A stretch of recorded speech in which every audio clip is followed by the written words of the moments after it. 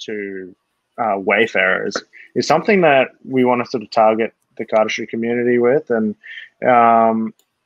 it's something that was supposed to come out on the film that we were going to do in May, and that was supposed to be released around CardistryCon, but we're going to put it out early.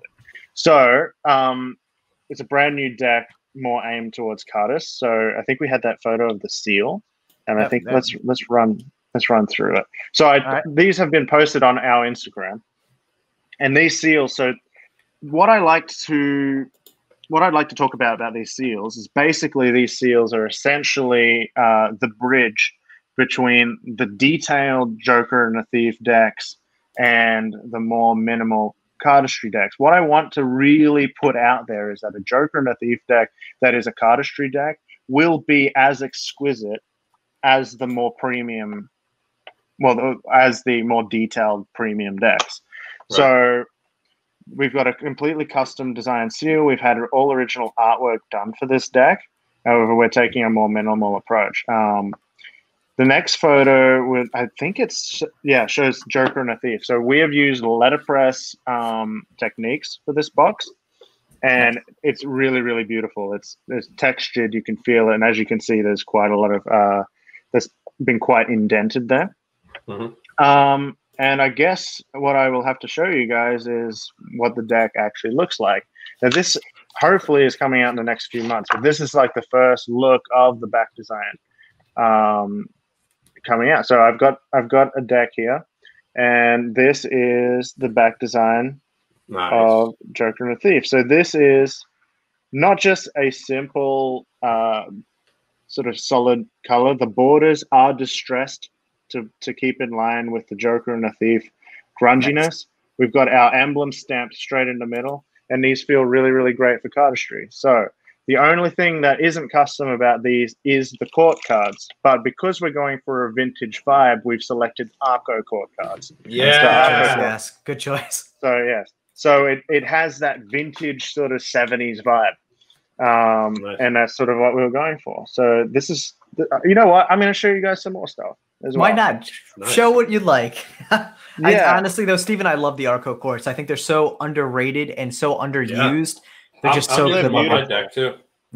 Yeah, they're beautiful, and I thought it would suit this. It would suit this very well, and I just didn't feel like, how are we going to do like a custom court cards for this? It just won't suit. Yeah. So that's what we decided to do. We didn't want to go completely standard, but Arcos are nice. Anyway, I'll show you guys the Ace of Spades.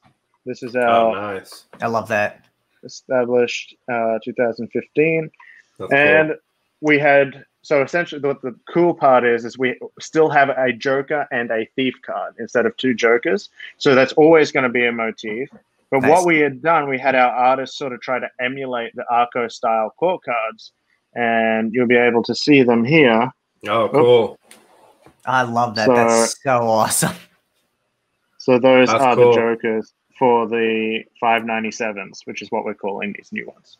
Nice. And you'll see more of those. Well, there's not much more to see, but you'll see them in more detail in the coming closer to the release date. Nice. Now, what made you choose green?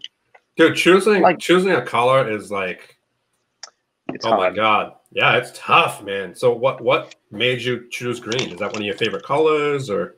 It has become one of my favorite colors. I've just noticed I've done 3 green decks in a row, which is not too great that I've done that. However, I feel like it just suited for this design. I was inspired a lot by some motorcycle companies and some vintage sort of artwork, and thought that with the pop of yellow would be really cool. And the cream tuck box, it's not white, it's off-white, it's a cream color. I thought that all together will just look really, really cool. It's kind of like the plaids, kind of that vintage. Yes. Yeah. And JT sort of moving in that direction of having sort of that sort of vintage sort of vibe and that, that cool style, old school cool.